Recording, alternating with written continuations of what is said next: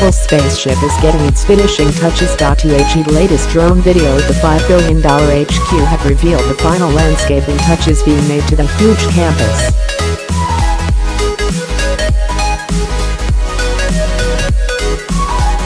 It shows the landscaping that has transformed the giant building site into a lush green park.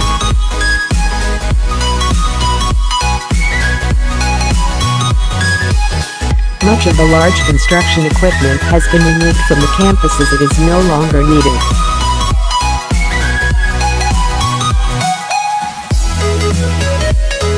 Officially known as Apple Park, it is believed some staff have already moved into the new Cupertino campus in April, the firm said today.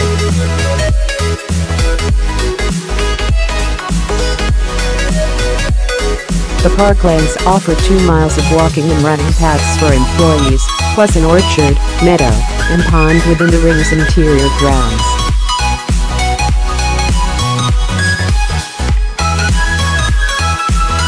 David McFly, the expert dubbed Apple's tree whisperer last year, revealed the incredible lengths Apple went to in a bid to fulfill Steve Jobs' vision, even buying a Christmas tree farm in Nevada.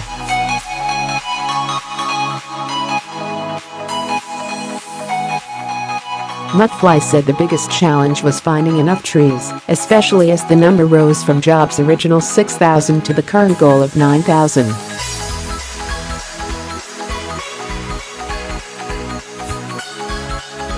When Jobs presented his plan to the Cupertino City Council in June 2011, he said that Apple would add to the 3,700 existing trees for a total of 6,000, but this proved impossible, so new trees had to be brought in.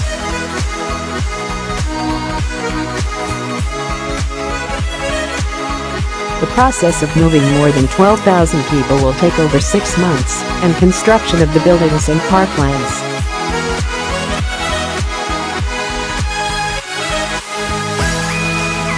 Before his death in 2011, Apple co-founder Steve Jobs set out to create one of the most futuristic buildings ever created.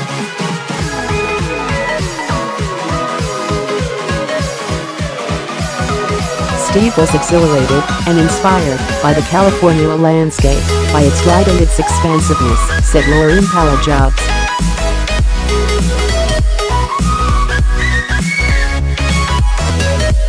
It was his favorite setting for thought. Apple Park captures his spirit uncannily well.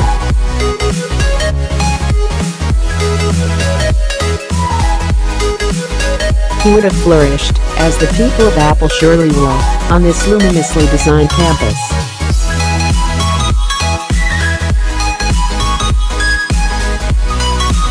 To honor his memory and his enduring influence on Apple and the world, the theater at Apple Park will be named the Steve Jobs Theater, Apple said last year.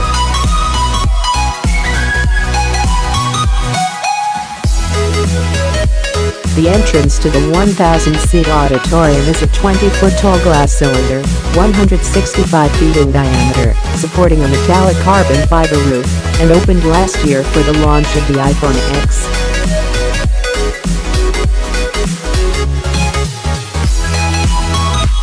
The Steve Jobs Theater is situated on top of the hill, one of the highest points within Apple Park, overlooking meadows in the main building.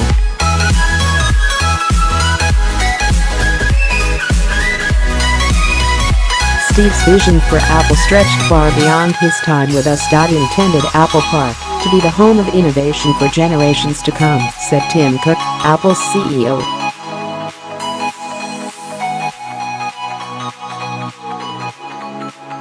The workspaces and parklands are designed to inspire our team as well as benefit the environment.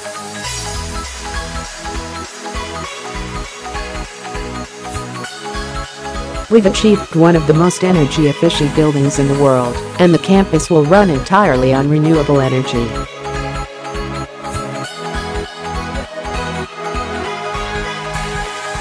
The campus's ring-shaped, 2.8 million square foot main building is clad entirely in the world's largest panels of curved glass, and the firm's fanatical attention to detail is seen throughout.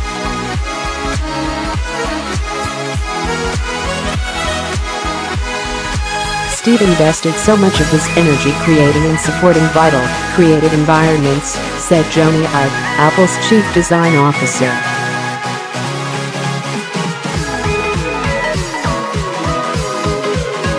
We have approached the design, engineering and making of our new campus with the same enthusiasm and design principles that characterize our products.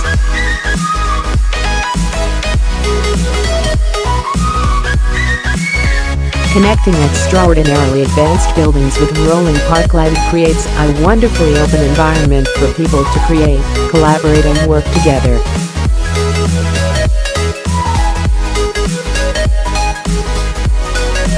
We have been extremely fortunate to be able to work closely, over many years, with the remarkable architectural practice Foster Plus Partners.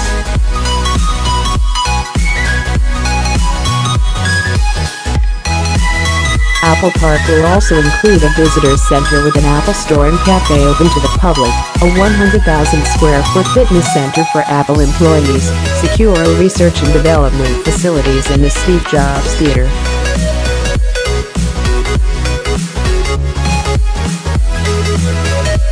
Harrison flyover of Apple's mothership reveals the massive $5 billion, £4 billion, Campus 2 is nearly complete.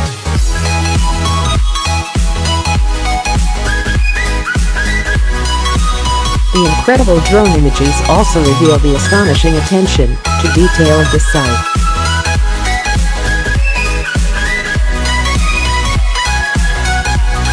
From the arrangement of electrical wiring to the finish of the hidden pipe, no aspect of the 2.8 million square foot main building has been too small to attract scrutiny.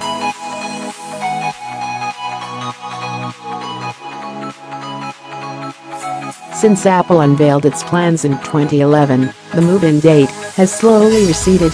Jobs' initial projection was 2015, but this spring now seems most likely, according to people involved in the project.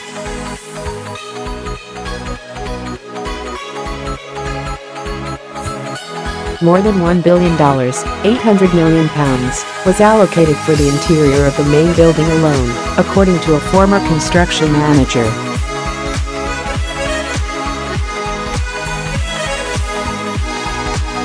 The campus is something of an exception to the trend of radically open offices aimed at fostering collaboration, said Luis Masingo, a professor and chair at the Department of Landscape Architecture and Environmental Planning at University of California, Berkeley.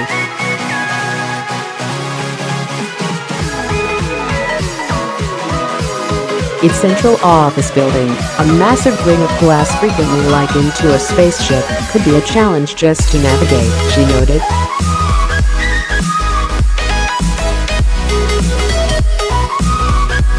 It's not about maximizing the productivity of the office space, it's about creating a symbolic center for this global company, she said.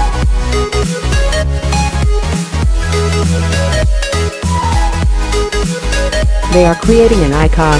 Technology companies have long favored generic office parks, but the Apple Campus 2 marks a new chapter in Silicon Valley architecture.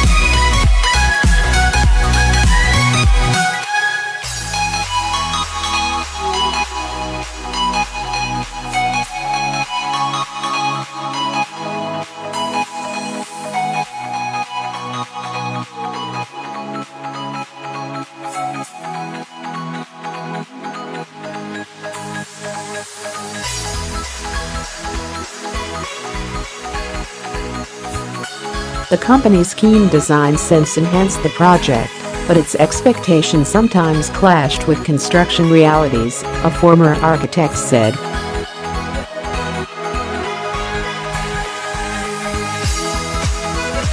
With phones, you can build to very minor tolerances, he said. You would never design to that level of tolerance on a building.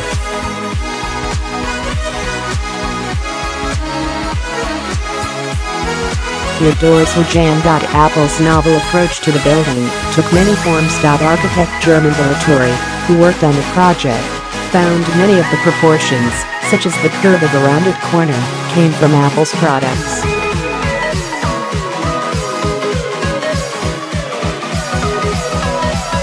The elevator button struck some workers as resembling the iPhone's home button, one former manager even likening the toilet's sleek design to the device.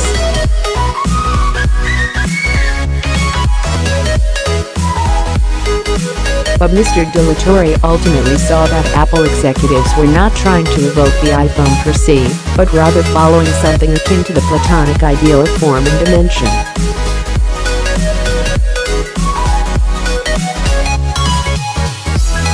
They have arrived at design principles somehow through many years of experimentation, and they are faithful to those principles, Mr. Delatorre said.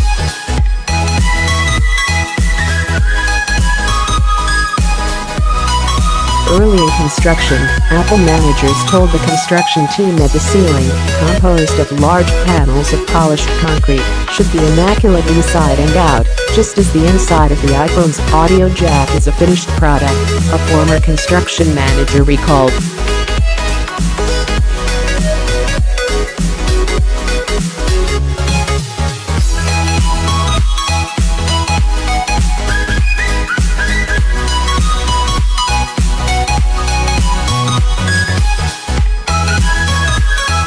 The things you can't see, they all matter to Apple, the former construction manager said.